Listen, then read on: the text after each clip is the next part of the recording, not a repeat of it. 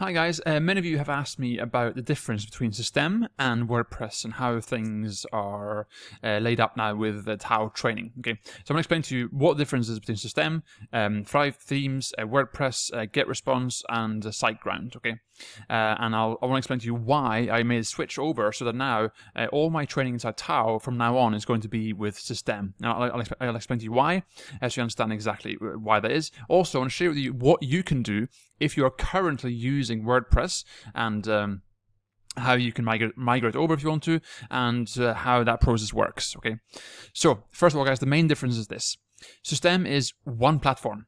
Okay, and Systeme does your hosting, it does your autoresponder, it does your funnel builder, it does your blog platform, it does your video hosting, it does your image hosting, and which means that it replaces everything, really, and it does everything there securely, simply, and fast. Okay, and that's the main thing. It's got great speed as well.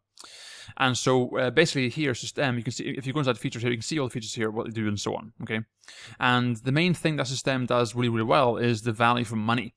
If you go to pricing here, if you go to the annual plan, for example, here you can see that the startup or the webinar, probably the webinar is probably the best one to go for. The unlimited is not needed; that's too much because you don't need that many. But the webinar one or the startup one is great, and you can see here that with that you get everything you need. Okay, so for $228, okay, so just call it $27. For $27, you get everything you need. Okay, and I think that's the main thing. So you literally save thousands of dollars. Okay, whereas with WordPress, you have to have Thrive themes or Elementor or Optimized Press or something.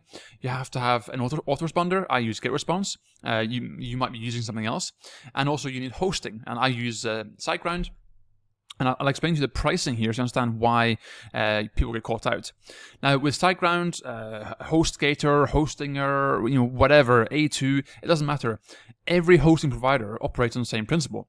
They give you a really, really cheap rate for the first year, and then, boom, here. You only get for the first year, and then afterwards, the normal rates apply. So after 1 year, you have the option to move to a new hosting and take advantage of their first year rate. But if you go for the normal plan here, which is the Grow Big, that's the one most people go for. It means that you're paying $30 a month, and then you're paying to use the GetResponse here for the automations and so on, which is what you need. That's another $60 a month. Okay, so suddenly you're paying $90 a month. Then you have Thrive. Now, again, the one reasons why I've decided to make the move here is because over the last couple of years, the price has gone up. The price of GetResponse went up. The price of Thrive doubled. Okay, so here, if I click on here and go to click on Get here, you can see that the first year is $500. And honestly, guys, $500 for all these tools is a bargain. It's a very good deal. I've used Thrive for what, 7 years now, since 2018, I think, right? And I love Thrive, but they had new owners take over, and they effectively doubled the price. Okay, so now you can see here that yes, you get the first year for $500, but then here, boom, the renewal. All plans automatically renew to the regular price, so that means it's $800 a year. So suddenly you go, oh crap, okay, so that's what, $60 a year, then it's like $60 a year, and then it's $30 a month, or sorry, $60 a month, $30 a month, and that doesn't include any AI tools, it doesn't include any keyword research tools, it doesn't include any SEO plugins, it doesn't include anything else. So suddenly, realistically, you're up into the sort of $200 a month plus range. Now again, guys, you'll hear me say before where in the grand scheme of things, $200 a month is not a lot. Okay, when you consider what you're actually getting, right? All those tools, all those things, it's fantastic.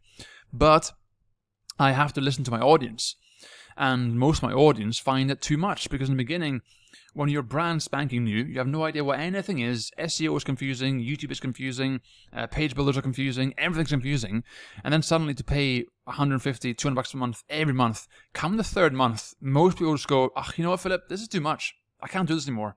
Because their focus is on how much money they're spending instead of what they're learning. And that means that in the beginning with WordPress, it's overwhelming. There's so many tools, so many features, so many plugins and so on. And if you look at just one of these here, like here for example, if you look at all these things here, you go, okay, oh my God, all these things, what are these things? I don't know. And you come here and you look at all these things here and you think, okay, so I'm getting this plugin, that plugin, this plugin, this plugin, this plugin, this plugin, this plugin, that one here, this one here, and you look at every one of these here. Each of them have like sort of 25 different features and options and hundreds of tick boxes, and so it means that my audience are getting confused. And confusion equals overwhelm. Overwhelm equals confusion. Confusion equals procrastination, and they stop. Okay, and also you have just the practical issues of compatibility issues, bugs, errors creeping in, and so on and so forth, and also security issues, because when you have lots of different plugins, and invariably all my students end up installing random plugins I've never heard of, and that poses a security threat. So all these here, and the last thing here, this one here was a bit of a pet peeve of mine. You have to have one login for SiteGround, one login for your WordPress, one login for your GetResponse, one login for your, what's it here, for Thrive. You have one login for AI tools, one login for your keyboard research tool, one login for this, and suddenly you have like sort of 6, 7, 8, 9 logins, whereas with Systeme, it's one. It's all on one platform. So in essence, guys, the reason why I have this here is because for the simplicity, so that my audience who come in, they have a dashboard that is as simple to use. There are fewer options. Fewer options mean less confusion. And at the end of the day, guys, most of the plugins you have for your, for example, WordPress blog, most of them have features that you don't need. They're only there because they make the tool seem more advanced. Okay. For example, the classic one is inside the all-in-one SEO tool is the title analyzer, where you get that little score. Okay.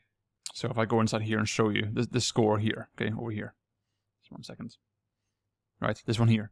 This score is meaningless. It means nothing. This is a padded on tool they've added on here to make it seem more valuable. Okay, so this here is an arbitrary figure. It means nothing. Yet, what happens is this overwhelm. Because beginners come here and go, oh my god, I only got 63 scores. That means Google's not going to rank me. It's like, no, this doesn't speak to Google. It's not connected to Google, right? And despite what I try and say in terms of helping my audience overcome these problems, they can't, because there are too many buttons, too many features, and so on. Okay, and so it means that all these kind of things here, they help. But the thing is, every tool has this. If you're using Grammarly, it has this already. And it means that this kind of thing here confuses people. And it means that they stop in their tracks when most beginners, hitting publish means more than anything else. Okay? And so that's what I mean about having all these extra tools and so on. You don't need a tool to add meta descriptions. Systeme does that for you. Post title, same thing. Okay? You don't need a tool to tell you here, focus keywords. Again, here, if I add a keyword here, okay, it doesn't do anything. This doesn't connect to Google. It just gives you this nonsense here, which again, if you follow my SEO tricks and so on, my SEO guidelines inside of the TAO, you've already covered this here. Yet people become so focused on this here, they think, oh, yeah, but I'm only got 79 points, I need 100 points, and they think that makes a difference. Like, nope, it doesn't, okay? So understand, guys, that most of these kind of things here, prompts they have, are arbitrary, random things that you cover anyway by doing the basics of SEO for inside TAO. And that's why this here is a good switch. Now, when it comes down to you, if you want to migrate over, if you already have a WordPress blog, okay, if you want to keep using it, keep using it. It's totally fine. You don't have to switch over. Don't feel pressured, okay? If you're happy paying this here per month, go for it, because you do have more options. But if you want to move over to Systeme, there's one thing you have to be aware of. Their permalink structure is different because they haven't got that much advanced features and so on, okay? And what I mean is this here. If I go here, settings here, see this here, URL, this here. This is a permalink. This is the link up here that you share. They haven't got the ability to do like sort of multiple layered permalinks. So if you have, for example, a pillar page on a blog that is something, something, something, / something, something, something, you can't have the same permalink structure. And that means that if you want to migrate over to Systeme, you have to put in 301 redirects.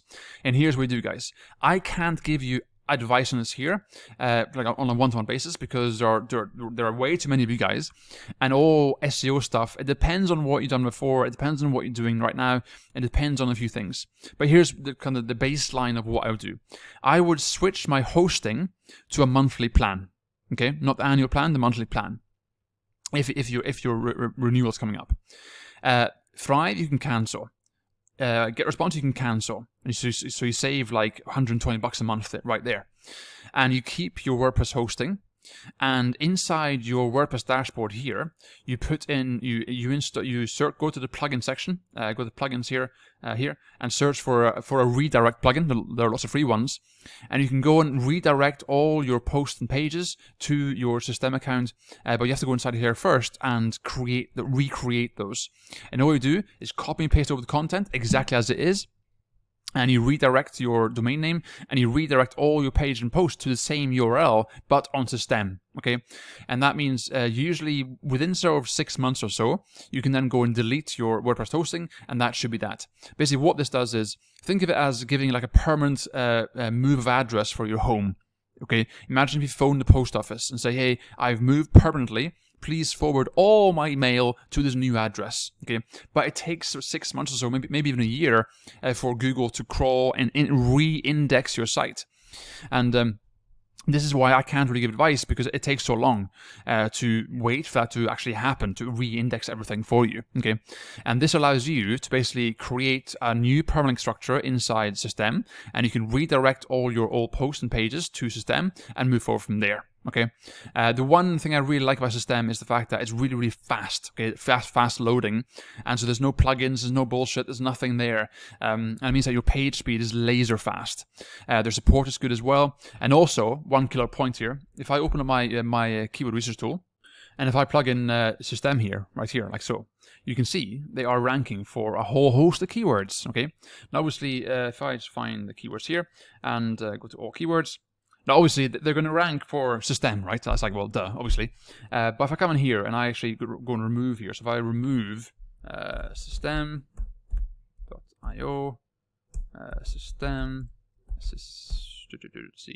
Systeme.io,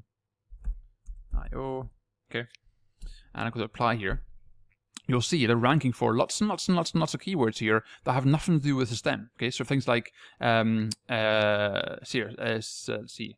I'll need to add one more keyword here to exclude. Okay, that one. Okay, so if I scroll down here, you can see if I change it by position here, so you can see the best rankings. Okay, now obviously these numbers are estimates, right? So you can see here, here you can see all these different reviews they're ranking for. You can see the positions here and the keywords here. So you can see if you just pause the video, free funnel builder.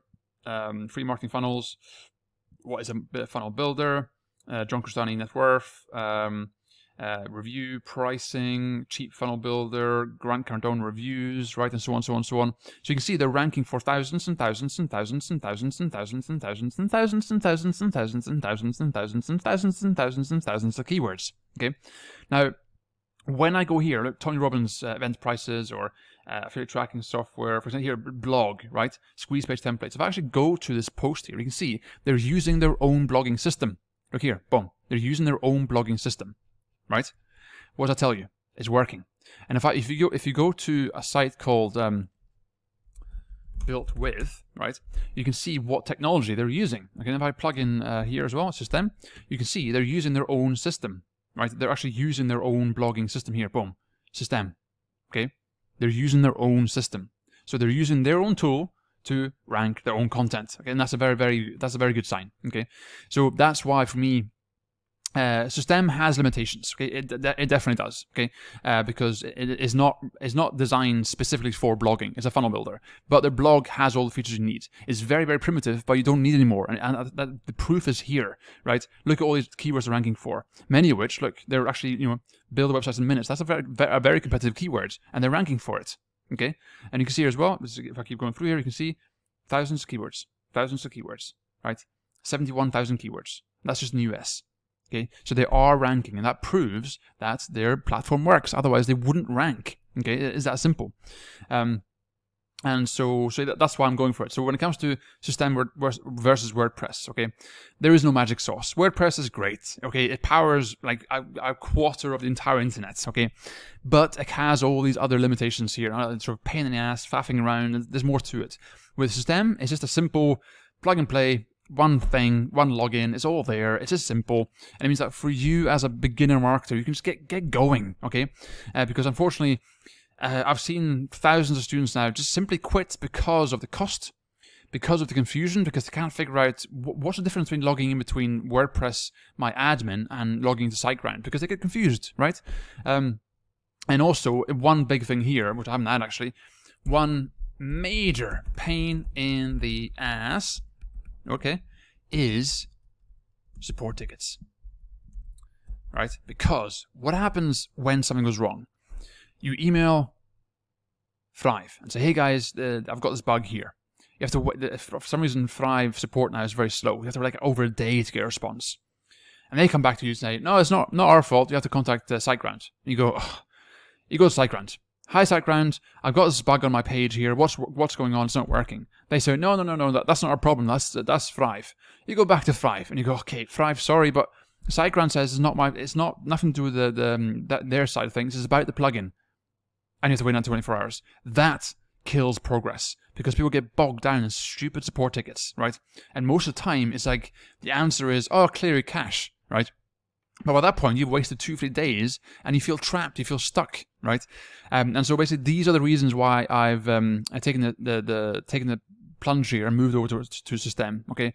Now, personally, I'm still using WordPress for certain things because I've got, if you have like a big site, then stay on WordPress because it's gonna be too much of a hassle for you to move over.